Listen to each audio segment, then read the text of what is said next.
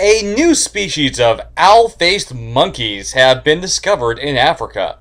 Now, before I continue, I want you to look at the title of this video. You can see the letters RE, that means response. This is a response video. I'm giving my response to the topic. Response videos are allowed on YouTube.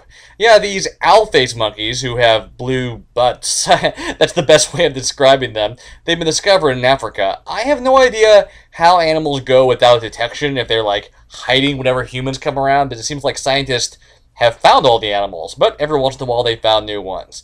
And yeah, I've seen the monkeys, and they kind of look like a cross between, I don't even know, a monkey and, I'm trying to figure out how to describe it. Maybe a baboon. Like a tree monkey and a baboon. Combine those two things together, give them an unusually long face, and then you've got these new owl-faced monkeys. Different, kind of cool, and hopefully one will be coming to a zoo near you sometime soon. Thanks for watching this video.